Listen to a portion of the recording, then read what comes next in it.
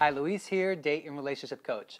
Welcome to another episode of Straight Talk, my weekly video series where I talk about a topic I feel is relevant to dating and relationships, or even take one of your viewer questions. Today, I want to talk about one of the most common questions I get asked from men, and that is, what does it mean to be a confident man?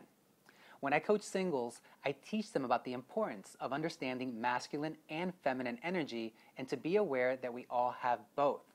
Today, I'm going to focus on men and masculinity and how to properly tap into it at the right time to make you more confident and more attractive to women.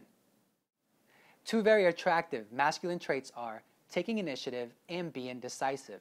So here are two situations that you can apply that properly to give you more confidence and make you more attractive to women. The first one, you're talking to a girl you like and you're about to exchange phone numbers.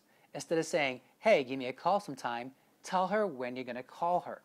Most women don't like to call men, so by doing this, it will instantly make you more appealing. The next situation, you're about to call her to ask her out. When you call her, don't say, hey, what would you like to do? Instead, ask her, what are 2 or 3 things you would enjoy doing or places you'd like to go so I can decide and plan it. Making the decision and planning the date will heighten her attraction towards you. If you want to be more confident, start learning when to properly tap into your masculinity.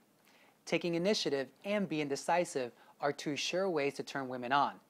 So the next time you're spending time with a woman, look for opportunities to be more masculine. You know, I love hearing from you guys, so send your questions to luis@luissantiago.net.